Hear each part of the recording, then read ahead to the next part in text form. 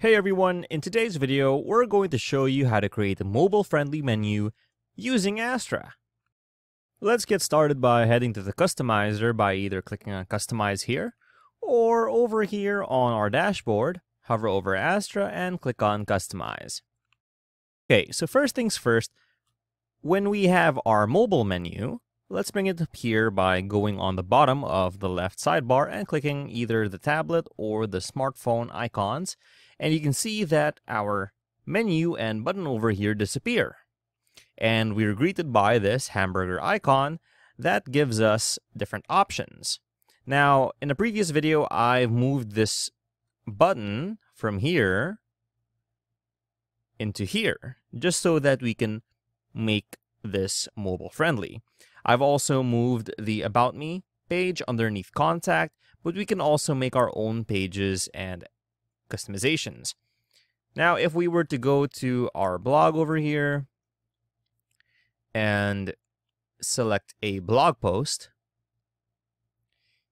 we could enable our sidebar here. Okay, real quick. And we'll, because we are on narrow, let's put it back to normal. Okay, we can enable our sidebar here, and that's going to be useful. But if we go over to our mobile version, our sidebar will be on the bottom. And that's fine and all.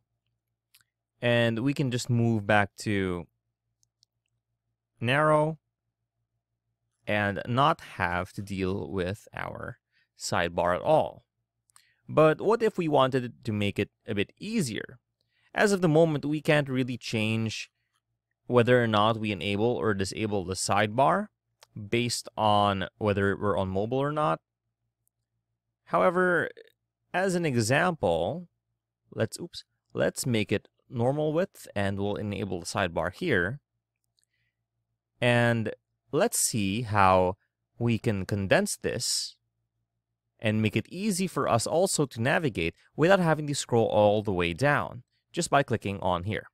So let's do this and let's customize and configure our menu. Let's click on that and we can click on Off Canvas Menu. Okay, and then we can toggle visibility here and enable or disable the divider. You'll see this disappear. Right, those lines, and then we can put them back there. And we can change the design here and the spacing and so on. And keep in mind that you kind of want to have spacing, because if you put it close together, it would be easy to use, especially with the menu font being this specific size.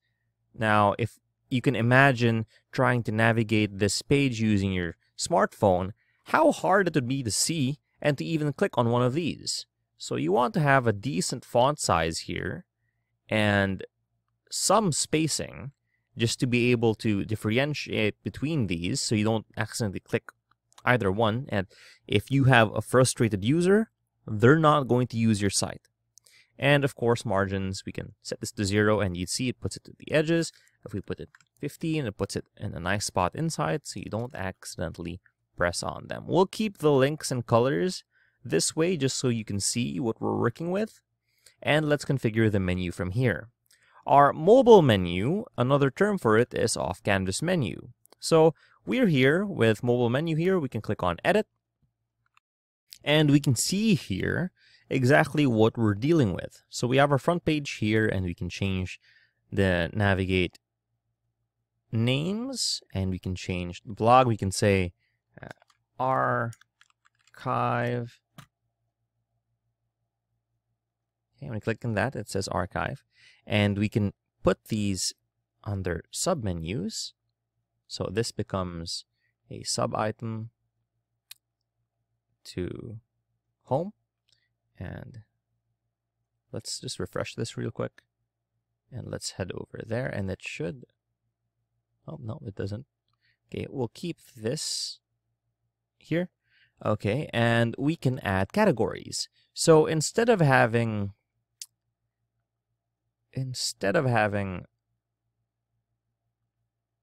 Okay.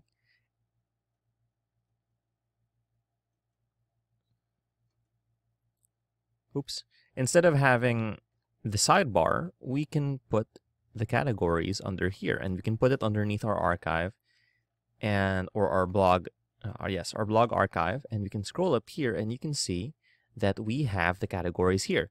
So let's say we wanted to order it again by, let's see, uncategorized is another good one here.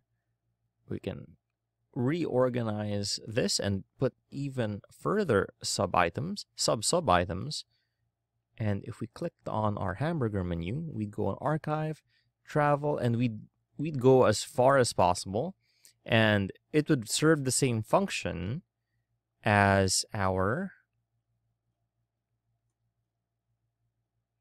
sidebar options down here. You see archives, May 2024, okay? And we can copy that, and now we can add a custom link. Okay, so this will be the custom link, and May 2024, you can add that to the menu, and now we can put it under archive. There we go.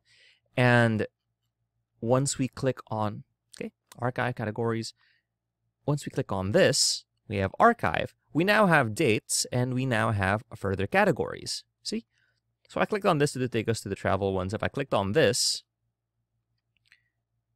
it would take us to whatever posts we have from May 2024. Okay?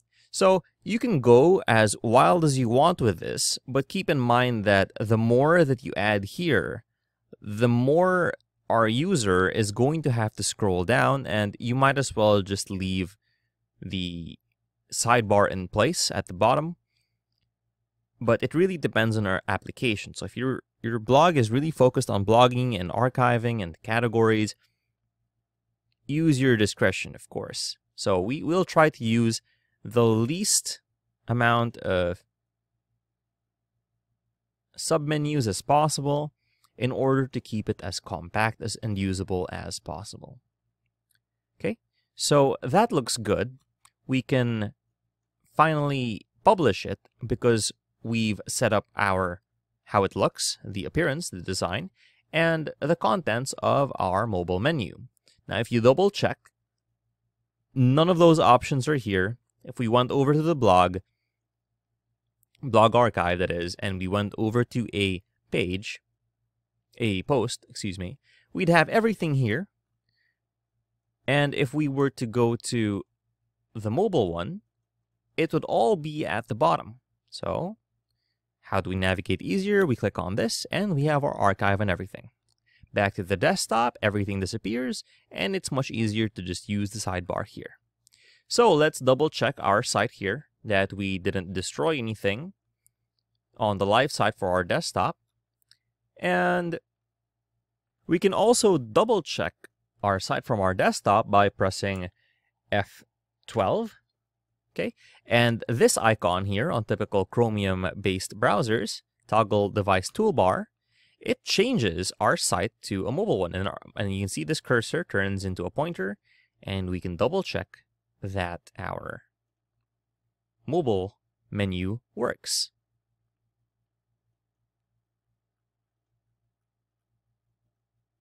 Okay, so if you found this video helpful, please consider leaving a like, commenting, and subscribing, as it really helps us out with the channel. The YouTube algorithm shows this kind of video to other nerds like us.